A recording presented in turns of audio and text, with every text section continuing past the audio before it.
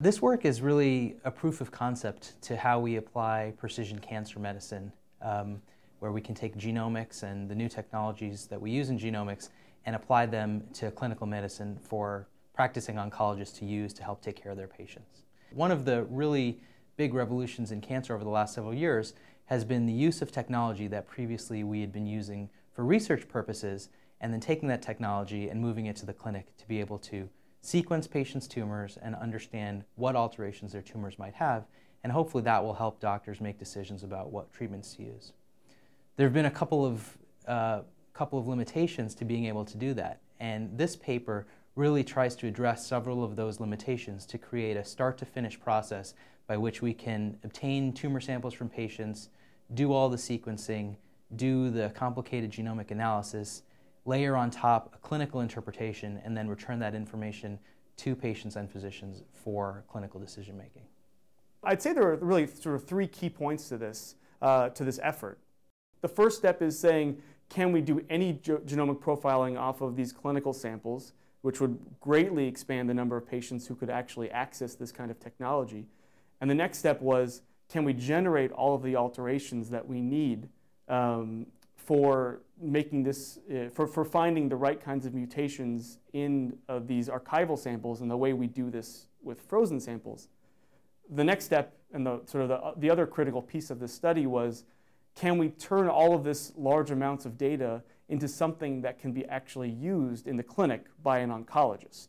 And so what we built was an algorithm that tries to identify among the hundreds to thousands of alterations that occur in any given patient's tumor, what are the most relevant ones for clinical oncology and what could we use to act on in the clinic.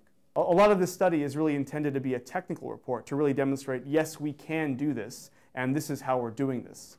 And as part of this study, we had one sentinel patient who we demonstrated by applying this whole soup to nuts platform could actually get enrolled on a clinical trial and have a clinical response to one of these investigational drugs that he otherwise would not have been able to have. And I think as a case in point, it really sort of demonstrates the potential for the study.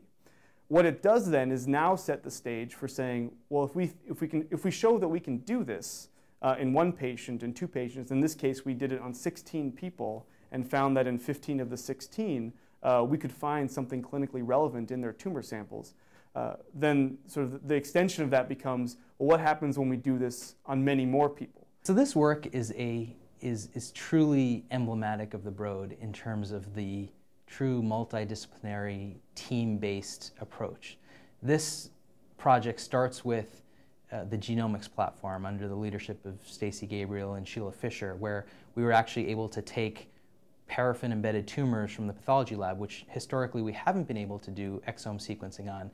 And the Genomics platform here modified their processes to be able to take those archival samples and do exome sequencing. And so that was just the first step. But then the next step is complex analysis. And the computational group here under the leadership of Getz developed new algorithms to be able to look at that.